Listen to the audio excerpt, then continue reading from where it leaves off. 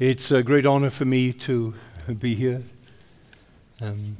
I've heard about this conference from Mark for so long and never thought I'd be able and privileged to speak to you.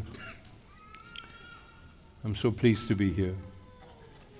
I want to speak to you from the first letter of Peter, chapter 1, and verses 8 and 9. 1 Peter 1, 8 and 9. Jesus Christ, whom having not seen, you love, though you see him not, yet believing, you rejoice with joy inexpressible and full of glory, receiving the end of your faith and the salvation of your souls.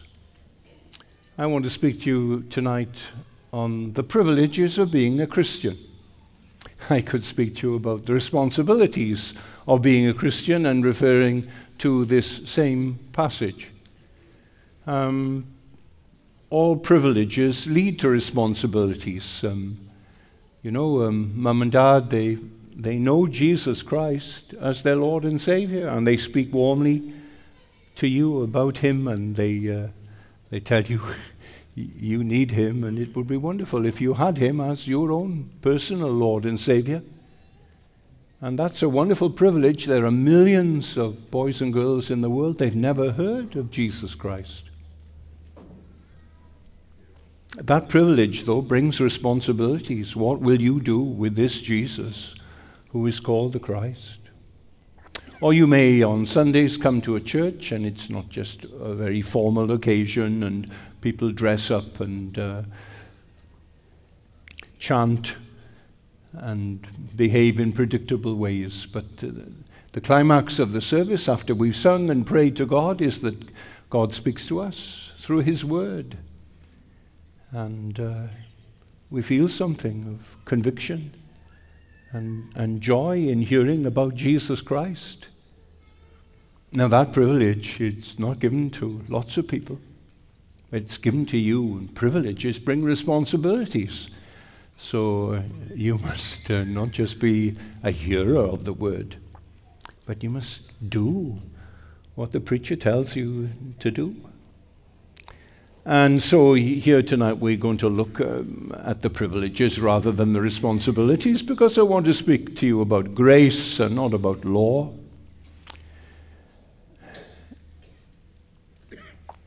You know, there are people who think it's really a very hard life, the Christian life. You got in your car and your neighbor said, "Oh, where are you going?" "Oh, we're going to Dallas, we're going to Denton in Texas." And, "Oh yes, you're having a vacation, going to the rodeo." And you say, "No, it's a conference and we're going to hear the Bible preached." And after they drove off, he turned to his wife and said, "Oh, what a life. What a life." They're going to hear the Bible. They think it's a joyless life. And sometimes we do emphasize the places we don't go to and the practices we don't approve of and the language we don't use. And people think they have to give up so much if they have to become Christians. We Christians never think like that. We've given up what we could never keep, and we've gained what we will never lose. And Peter here in these verses that I've read in your hearing, Peter tells us about some of the great privileges that a Christian has. And the first great privilege that a Christian has, that he is someone to believe in. Verse 8, though you don't see Jesus Christ now, not today, but one day, but now you don't see him, but you believe in him. How is that possible? When I, as a boy in school, I was converted in 1954 in a little Baptist church up the valley, and just an ordinary conversion. And I witnessed to my friends, and then someone would say, "Well, seeing's believing," as though that just destroyed the whole case for Christianity. Some of you never saw your grandmother. She died when you were a baby, or perhaps before you were born. But your mother tells you stories about her and the love she showed and how she protected your mother when your mother was very vulnerable at one time in her life. And she talks about the fun they had together and what a lovely person she was. Do you believe in your grandmother? You never saw her, but of course you do believe in her. You believe in her through the testimony of someone who did see her and whose life was changed by her. And that's how it was with these Christians in what we call today Turkey, but then in Cappadocia, Asia, Bithynia. These places in the opening verses, he tells us he's addressing the Christians. Jesus Christ never went to Turkey. He went to Africa. He never came to Europe. When he was a baby, he went to North Africa, didn't he, to Egypt. He was there and protected from Herod. But that wonderful evangelism of his over 3 years then, and he gathered 500 people, his flock. And some of them went, they all went different places speaking of the transforming power of his life and his resurrection. And they shared it with people everywhere. And some came to Turkey and they said, we got good news for you. And we can say that, can't we? Everybody in America, we have good news for you. We have a Savior for you. We have a teacher for you. We have a great shepherd who will look after you and protect you. And I have good news for everybody here tonight. Good news about Jesus Christ. And so they wanted to know more about him. And they came to believe in him and believe big truths, so that these 2 letters that Peter wrote, they were full of meaty doctrine and a great concept of God and of Jesus Christ. Because Peter, you see, was an eyewitness. He was there. He was there when Jesus called him when he was repairing his nets with his Father. He was there on the Mount of Transfiguration. He was there in Gethsemane.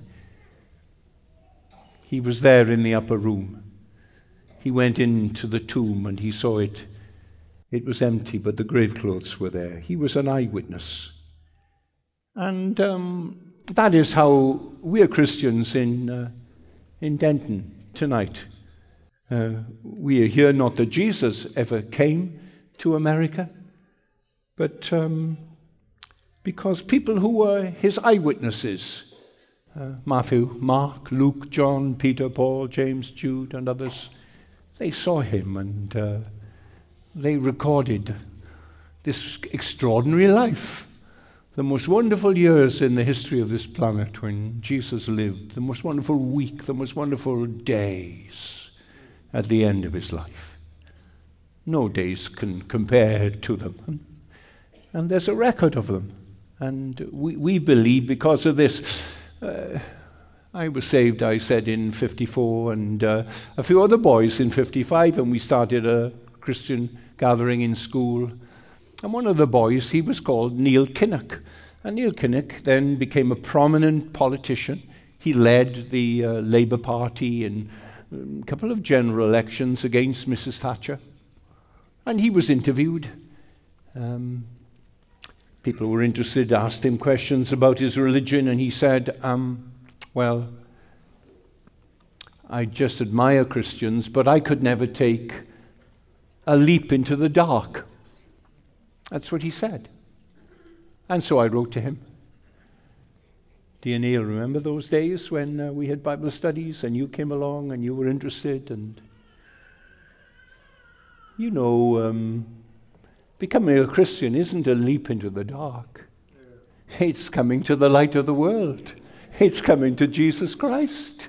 And we learn about him, and we want to know more about him, and we ask questions, and we feed our minds and our understanding, and our affections are stirred, and our conscience is troubled too, but all about him. And then we believe in him. It's a special word here. Not believe about him, but believing right into him.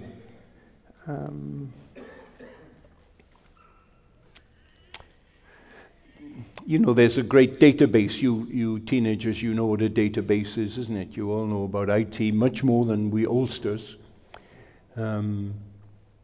There's a database in which every piece of the Greek language has been recorded. I mean, people like Plato and Aristotle and the philosophers, and then Thucydides, the historian, and then the great dramatists and poets. All of that, every bit of Greek that men have ever found, classical Greek, it's all on this database. And then Common Greek, as Greek changed over the years, and it came to the New Testament, and the New Testament's on it too, and then it's added to all the time. They find pieces of parchment preserved under the Egyptian sun, letters to a wife from a soldier, and bills and contracts, and then they are published, and immediately then the people who run this website, they add it to it. So it's an enormous help if you're a scholar. And so say you take this phrase now, which Peter uses here and which is used in the New Testament, about believing into someone. So you type it in, and then you push a button, and then it searches very quickly through all this Greek. And then it prints out, and you have a piece of paper, and you look at it, and to your surprise, the only place in all the world where this phrase, to believe into someone, is found is the New Testament. In other words, it was invented by the Holy Spirit. It was invented by the apostles. It's the same thing, to explain to us what is the nature of saving faith. It's not believing about him, but it's believing right into him. Being joined to him. Jonathan Edwards called saving faith a connecting grace. It plugs us in. It grafts us into Christ and his life, and we become joined unbreakably, eternally, to God the Son, so that his life is yours and your life is his. And that's what a Christian is. You can only explain the heroism and courage and the wonderful patience of a wife looking after her husband when he gets forgetful at the end of his days, and she's so wonderfully patient and loving, because the strength and the patience and the joy and the peace of Jesus Christ is in her. What a privilege to be a Christian. Let's compare it to a proposal to marriage. You know, a young man and woman, or older men and women, they get married too, you know. And they meet in a conference like this, and they talk to one another, and then, they talk. And they talk. So the husband comes home and he says, where's Cindy? She's on the phone again. Upstairs, there she is, talking to this man in her life. And they sit together, and they eat together, and they walk. And she's watching him. She's looking at him. She's evaluating him. How is he with his parents? How is he with her parents? How is he with other women? What are his values? What are his ambitions? What does he want to do in life? What's his goal? Is he patient and humble and sweet? Because when you go into marriage, you know, there's no back door you can get out of if it doesn't work. You don't think like that, Christian, if he's getting married. And finally, on a moonlit night, then he gets down on a knee and he brings a little box out of and he proposes. Will you marry me, he says. And when she says, I do, it's not because of the moonlight or the ring. It's because she's grown in appreciation and knowledge and understanding and wisdom and love, and she wants to go where he wants to go. And then we say this phrase, they were joined together in marriage. Now that's a picture of what it is to become a Christian. You come to church and you listen to the preacher, and you have young people's meetings and the conferences, and there are camps, and there are books, and you read and you hear about him, and you grow in your understanding of who this extraordinary, uninventable person is. And your heart is drawn out to him. And when he says, "Come to me," then you know the one who you're going to. You've learned about him, and you know why you need him. And when you think that the future is just impossible without him, and you are joined together with him, you trust in Jesus Christ. Let's talk about trust. I think faith is a rather strong Latin-based word, isn't it? It's a rather hard and tough word, faith. But trust is a nice Anglo-Saxon word, and it's a gentler word, isn't it? Trust is something you know you've got it or you haven't got it. You can measure that, can't you? When you wake up in the night and you turn over and you look at the digital alarm clock and it says 3:30. You know how accurate those clocks are, and you can trust it. They're reliable. A wife trusts her husband. He's not home tonight. It's late for him. He's usually home at this time. But you trust him. You know he's not fooling around.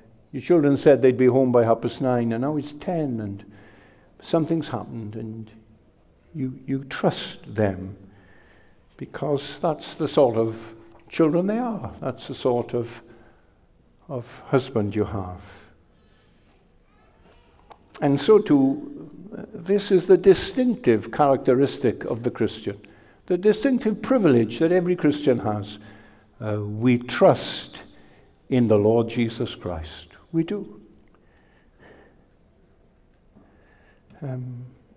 Our lives are not falling apart because we know the one who's in charge of our lives. He's got all authority in heaven and earth, he says. He's in control of our lives.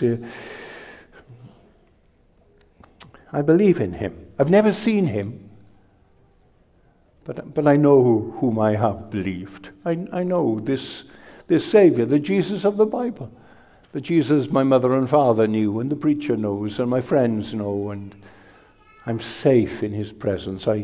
I trust him.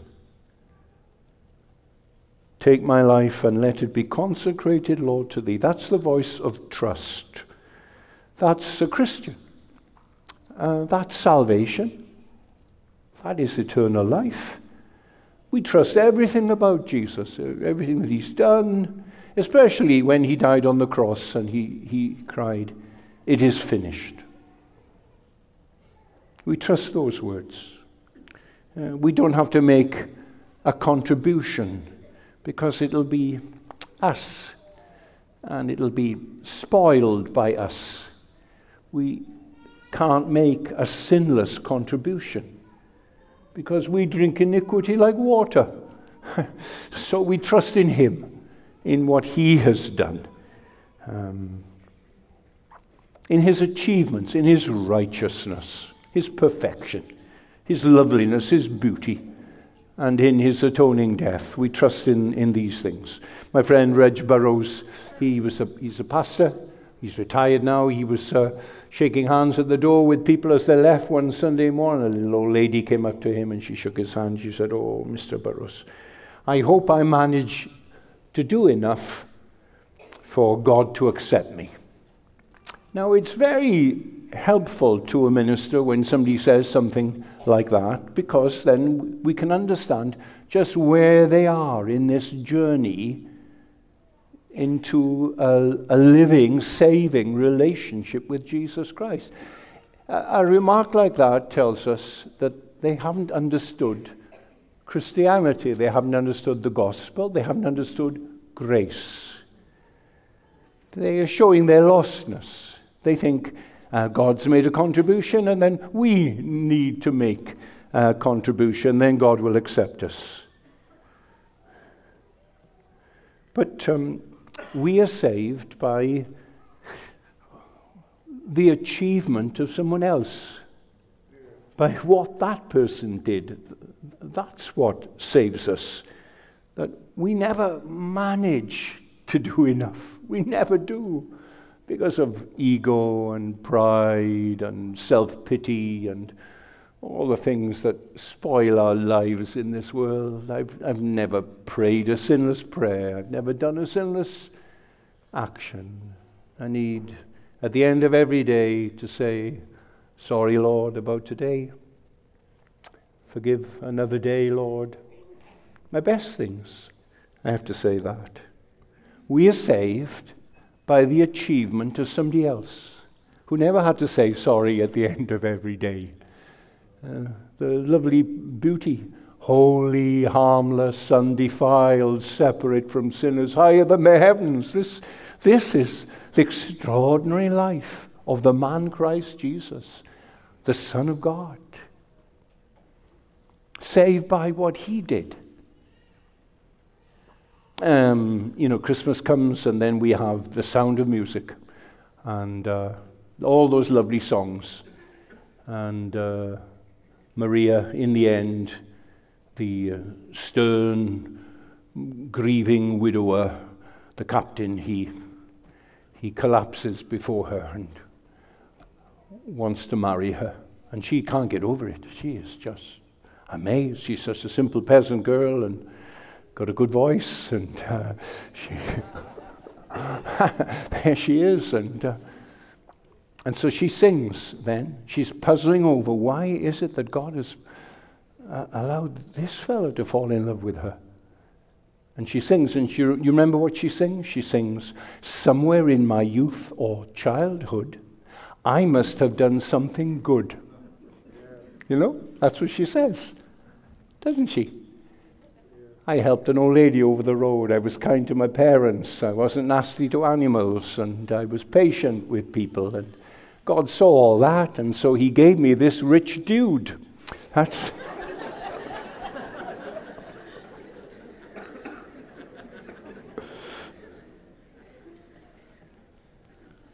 I have 3 daughters, and my youngest, she was born with a silver spoon in her mouth. So it all works out for her. She passes, goes to university, and meets Glenn, a lovely fellow, marries him, gets a job as a teacher, has 3 children. She tells me the next thing. I say, oh, Fleer, how is it that everything seems to happen to you like this? She says, somewhere in my youth or childhood, I must have done something good, she said. She knows it's a heresy. And she likes to tease her old man about it, doesn't she? Now, the Christian doesn't think like that. No, we don't think like that at all. The Christian says, because of everything that Jesus Christ did, God has blessed me. Oh, what wonderful blessings I've got in my life. His mercies are new every morning. His faithfulness, it's immeasurable. You can't see the east or west of it. How kind, how good, how patient he is with me. How he's forgiven all my sins. And so a Christian, then you see a Christian as someone to believe in. Oh, we want to believe in such a Savior, don't we? I am trusting thee, Lord Jesus, trusting only thee, trusting thee for full salvation, great and free. Well, that's the response to this amazing love that Jesus had seen the file on us. He'd seen it. He knew about everything. The things done in darkness, the things that God has veiled from those who know us best, that we're so ashamed of. He still loved us. Still loved us. We're joined to him by saving faith. Well, now, who are you going to believe in if you say no to my Savior again tonight? Who are you going to trust in? Is it... Oh, it can't be Hollywood, after all the ugly disclosures of... That's really... The foundations have gone there. That's hollow and ugly. Sportsmen? What figures are there? Philosophers? Writers? If you reject my Savior, Jesus Christ, who you got to look into? When you get married, when you get children and they're sick, when you've got bills to pay and you're getting older and the grandchildren are quite demanding too, and you're getting nearer death, who have you got? Who do you have? If you say no to Jesus Christ, who have you got? Look, there's this wonderful privilege. A Christian has someone to believe right into, to trust. He can rely on him completely. And the second great privilege that a Christian has here, a Christian is someone to love. Verse 8, whom having not seen you love. And it's the same illustration I'll use again about your grandmother.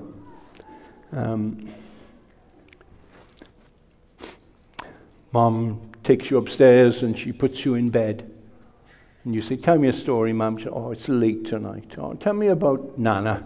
Tell me about Nana. She says, oh, please, Mommy.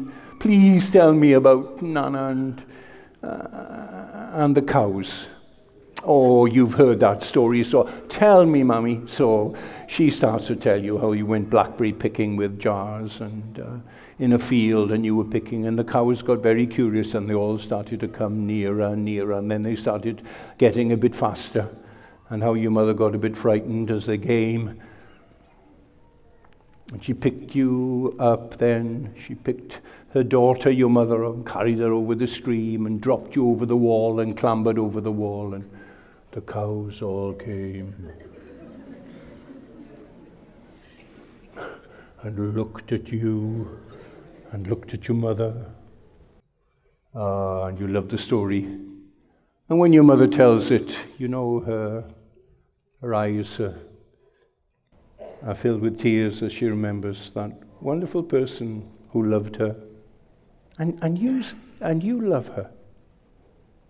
You love her. Though you never saw her, you love her because your mother, whom you just adore, your mother loved her and owed her so much. When you read a great biography of Lloyd Jones or Spurgeon, in the end, you love these people. You love them. You think, you don't want it to end. You start to read a few pages less because you don't want it to end. You're so filled with admiration that this world has seen so terrific a person as some of these people are.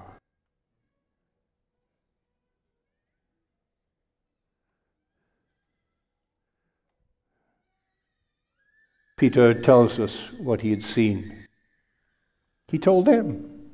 We went into the room together. It was just James and John and I, and there was her mother there, Jairus and his wife, and there was just the little girl and Jesus. There were about 7 of us in the room, and they're all spellbound, and they're listening. They know the story, but they love to hear it again. And he went over to the bed and he held her by the hand, her cold, dead hand, and he said to her, Talitha Kumi. I'm sorry, that's our language. It's Aramaic. It's I just see it so vividly in my mind. Little girl. My mother said it to me when I was a boy by Galilee, and My mother would wake me up in the afternoon. She'd want me to sleep throughout all the afternoon. I wouldn't sleep at night. Talitha Kumi, she'd say, get up now, get up. And you build up this picture. And it's a wonderful picture. And you start to love, not only believe in him, but to love this man. He's pure gold. He's so approachable. Women absolutely trust him. They bring their little children and they give him for them to hold, and he prays God's blessing on them. And that comes not because they'd actually seen Jesus, because the Pharisees saw him and they saw him raise Lazarus from the dead. That didn't make them Christians, seeing Jesus. If Jesus came back today, you might think, I'll believe in him then. No, you wouldn't. And there's a real coldness in your heart towards him, about having him as your Lord, to serve him for the rest of your days. You always have an excuse. It's always so inconvenient just now, isn't it? Just never quite the convenient time to be trusting in Jesus Christ and repenting of your sin and starting to follow him. You need a work in your heart, Jesus calls it, the drawing out of the poison of unbelief, the drawing of new affections for Jesus Christ.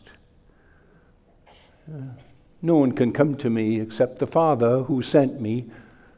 Draw him. You need to be drawn. It's not just the physical sight, but the drawing of love. He wraps cords of love around you in a meeting like this, and he starts to pull you to himself out of your unbelief. He's just tugging you and saying, I'm saying this to you. That's why I sent the man from Wales there. That's why I brought you here, that you might know this Jesus for yourself, and that you might love him. And we do love him. Now, when I say that, everybody here who's a Christian feels, I wish I did love him more. Oh, it's my chief complaint that my love is cold and weak and faint.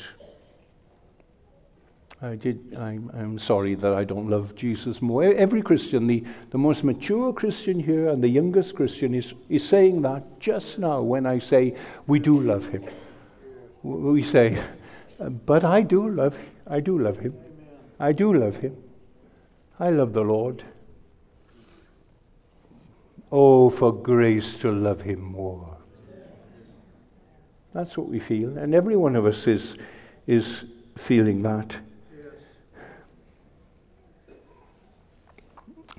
Sometimes we feel if we had a better preacher, we'd love him more. Well, we always want to blame something out there, and the trouble is in here, isn't it? There was the great preacher, Isaiah, and he was preaching what poetry, what passion, what pathos. The greatest of all the writing prophets. And there he is, and he was preaching to them and telling them of the Messiah who would come. All we like sheep have gone astray. We've turned everyone to his own way, and the Lord has laid on him the iniquity of us all. He told them. They didn't understand. It was to them as if he was getting excited about a branch of bleached wood blown by the wind in the desert, a root out of dry ground. There was no beauty that they desired him. And he says, oh, who's believed our report? To whom is the arm of the Lord revealed? And he's talking about a touch from heaven. You've got to have a touch from heaven. It's no good my laying hands on you. You don't want a touch from a Welshman. But oh, you do need the touch of God. Yes. Oh, you must have that. And you must be in your praying, say, Lord, touch me. Lord, don't let me go away untouched. A Christian, then, is someone who has someone to believe in and someone he loves. And my mother was converted through the influence of an uncle, my grandmother's brother, Uncle Oliver, who was converted in the 1904 revival. And, well, he couldn't go anywhere. He'd see a crowd of people, he'd speak to them. And he'd carry a text around town and had children's meetings, and he'd see my mother then for years afterwards, and he'd just say to her, "Do you love him, Bess? Do you love him?" Because in a simple way, sometime during the First World War, 1917, 1918, she'd given her heart to Jesus Christ. That had immense influence over me 20 years later. She sang hymns to do every chore, when she vacuumed and when she washed and she cooked and she dusted, and she'd be singing "How Sweet the Name of Jesus Sounds," and "Oh, for 1,000 tongues." And my friend Brian, my best friend, he said to me when we were about 15, he said to me, "Your mother's remarkable, isn't she?" I said, "Yes." He said, "The way she sings hymns." I thought, oh, his mother doesn't sing hymns. I thought every mother sang hymns. Do you love him? Do you love him? That's the great challenge, isn't it? Why do we love him? Well, why is it impossible for us to stop loving him? Well, because of his teaching, isn't it? When he was set, his disciples came unto him, and he opened his mouth and he taught them, saying, "Blessed are the poor in spirit, theirs is the kingdom of heaven. Blessed are they that mourn, for they shall be comforted. Blessed are the pure in heart, they shall see God. Blessed are the meek, they shall inherit the earth. Blessed are they that hunger and thirst after righteousness, for they shall be filled." William Shakespeare never said anything as wonderful as that. Charles Dickens, never. All the great American writers, European writers, Tolstoy, and they didn't say anything as wonderful as Jesus. Sometimes, we read the Bible and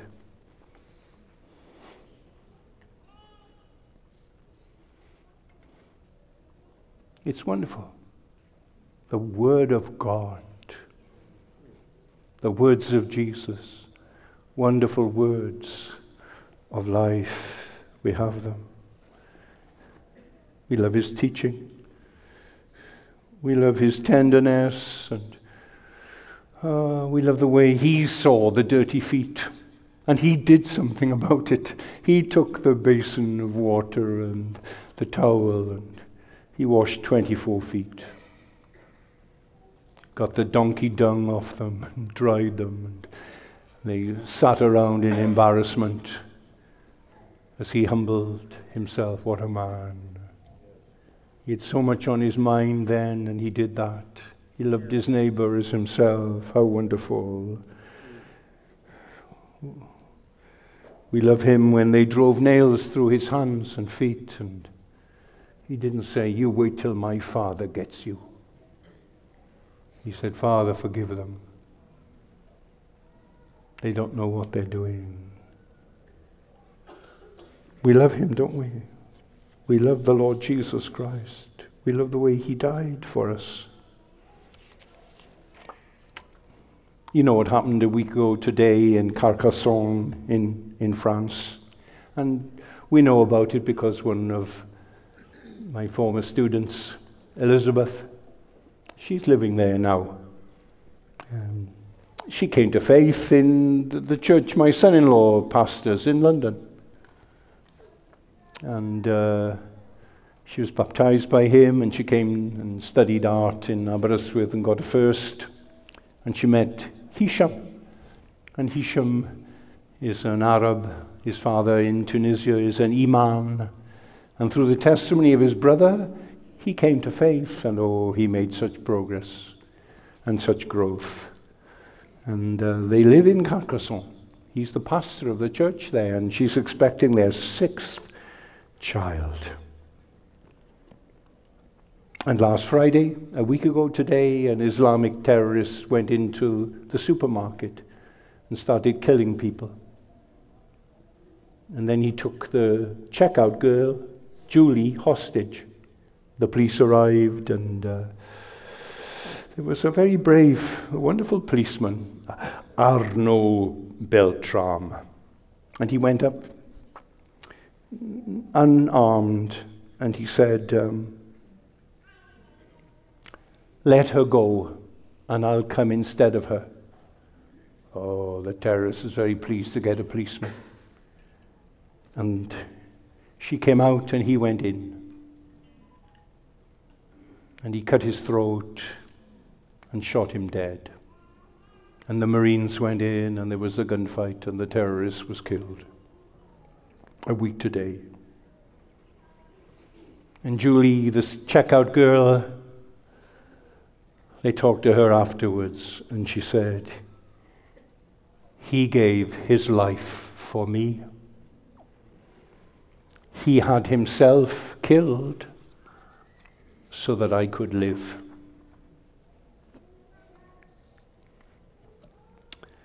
Now, what does a Christian congregation do? Well, they are active. They go around the supermarket the next day on the area where this terrorist grew up, and they gave out a special leaflet that he's written, a little booklet called "Are We in War?" And last night then they hired the local cinema, and the cinema people dropped the movie, and they showed then the film "The Case for Christ," the story of Lee Strobel's journey from atheism to living faith. And they had a book table out, and it was full of French Bibles and tracts and leaflets. Everyone went. 170 people tried to get into a room with 150 chairs. Last night. They wrote to me this morning about it.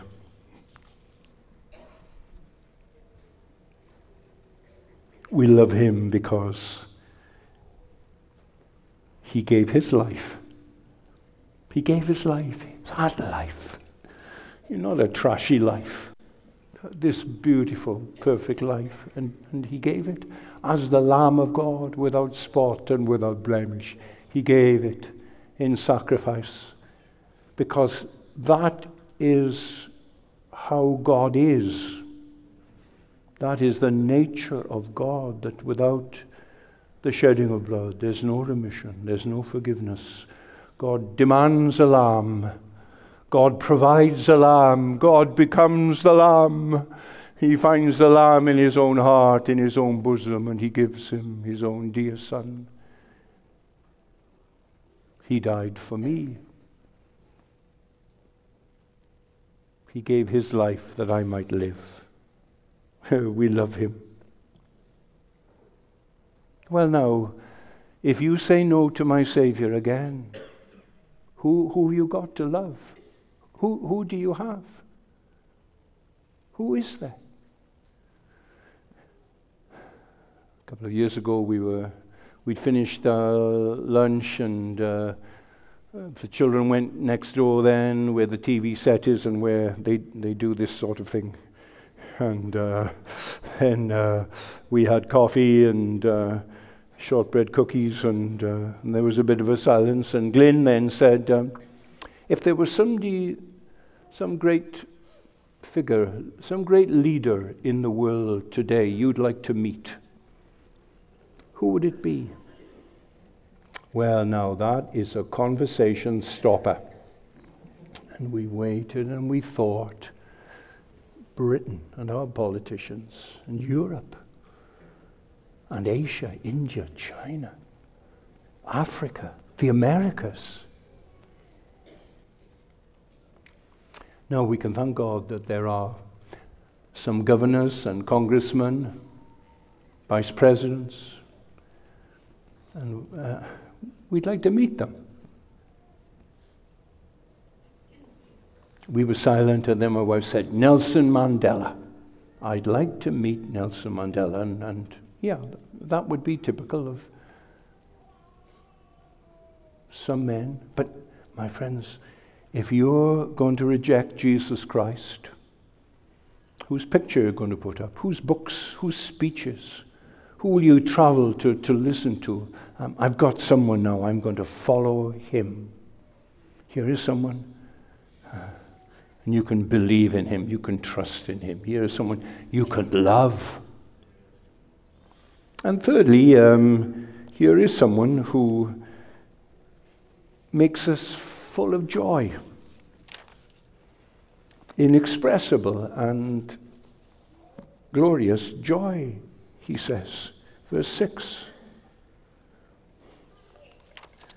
Now, there are times when we weep because we're Christians. We can break our hearts. We can have a grief. We don't shrug. Things really hurt us.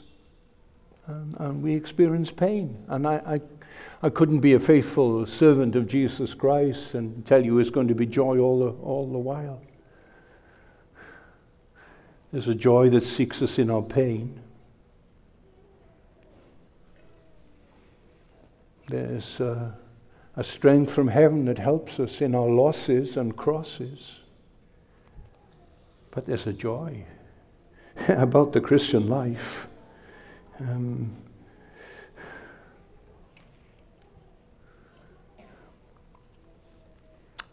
The apostle was caught up to the third heaven.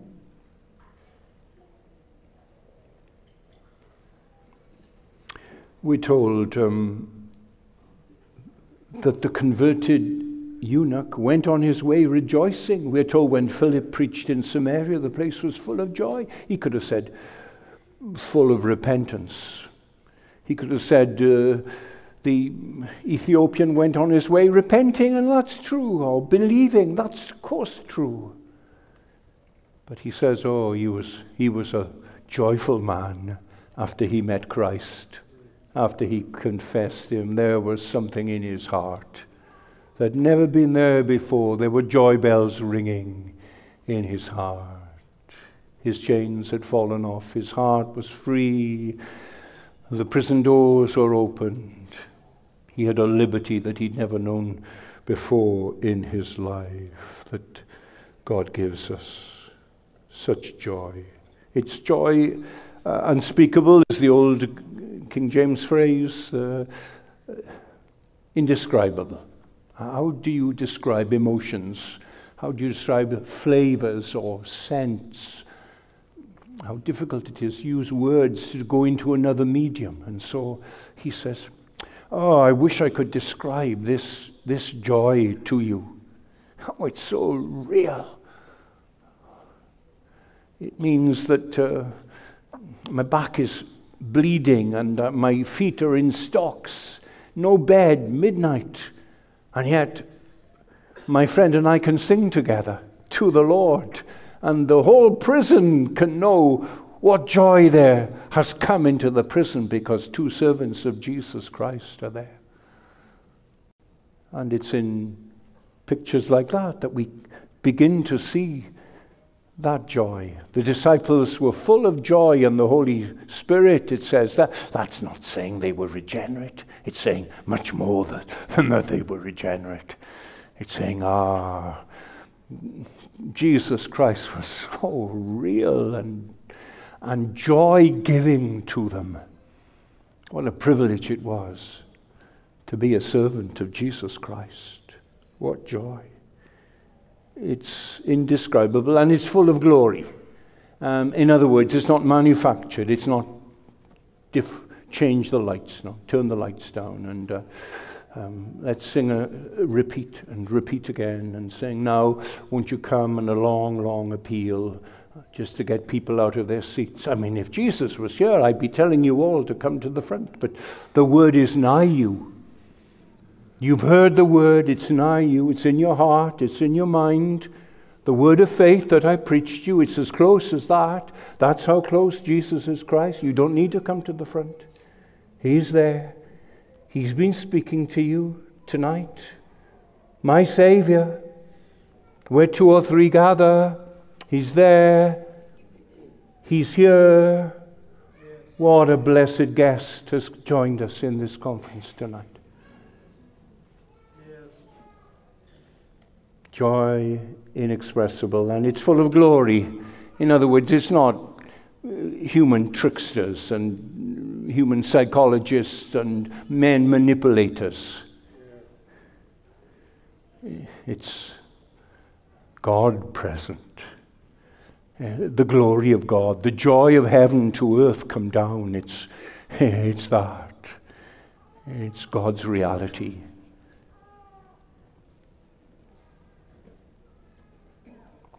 My friends, we live in an age where people are crying out for happiness, aren't they? There'll be, on Monday morning, there'll be thousands of people all over America going to a doctor and saying, "Can you give me a little pill? I'm feeling depressed." And there'll be young people with all their life before them, and it's alcohol and it's drugs. Isn't it? That's the reality. And relationships. If you say no to my Savior, I'm saying, you know what your future is going to be. The ruin that many of your friends and brothers and sisters, members of your family, have, the mess they've made of their lives. Because they've kept Jesus at bay, arm's length away, not in them, not believing in Him. This joy is full of glory. It's a pure, it's a heavenly, and it doesn't cloy. We don't get fed up with it. Who are you going to turn to for this joy? If you reject again Jesus Christ, here is someone. You can trust Him. You can love Him. He gives you joy. And last of all here, He helps you achieve your goal in life. There's a goal, there's a purpose in life. There is. You're on this planet. You've been given life for a purpose. You're receiving the goal, the end of your faith, the salvation of your souls. You've got something that will never be taken from you. You've got a purpose in life. This is a frustrated generation. Your friends in school, you know, they don't know what life is all about. That's why they're trying drugs, isn't it? They have a goal. They say, I'd like to earn 100,000 a year. And then they get 100,000, and then they grumble about taxes, and you can't do much with 100,000 these days. And it wasn't a sufficient, it wasn't a strong enough goal to live for a greenback dollar. And then some never attain the goals they've set for themselves. They're unrealistic, and many have no goals at all. But Peter says, we receive, we get. We get what we were made for, why God made us, why He redeemed us, what our purpose in life is. Man's chief end is to glorify God and enjoy it forever. Enjoy Him forever. We never do it perfectly. We would do it perfectly. But we achieve more and more of satisfaction. Well, for the Lord. I do it for the Lord, not for me. The goal. We receive the goal of our life. The salvation of our souls. That's how it ends, isn't it? You're not just a body, you are a soul, aren't you? You are.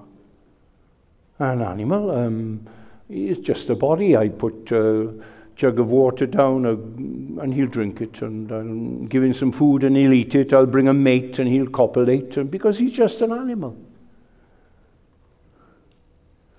People who aren't aware that they are souls resort to the animal dimension of their lives, don't they?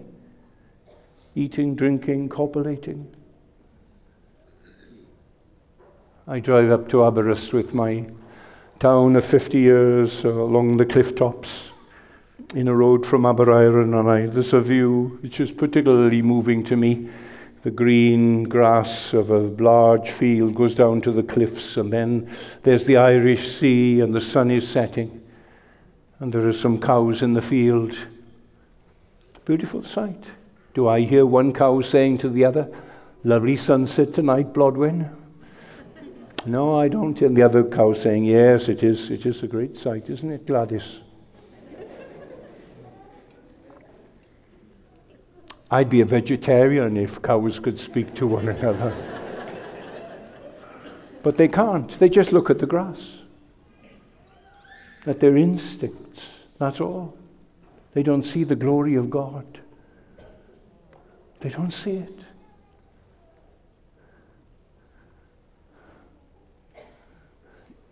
Your soul is ruined by sin, and you're not seeing the power and glory of God in this world. My Father made it. Through Jesus Christ, He made it. Without Him was not anything made that was made. This is my Father's world. This is my Saviour's world. And that's what your goal is, to please Him and honor Him and look forward to being with Him and to a new heavens and a new earth when He will de-sin this groaning universe, and there won't be one rogue molecule in all the world that doesn't show the righteousness of Christ.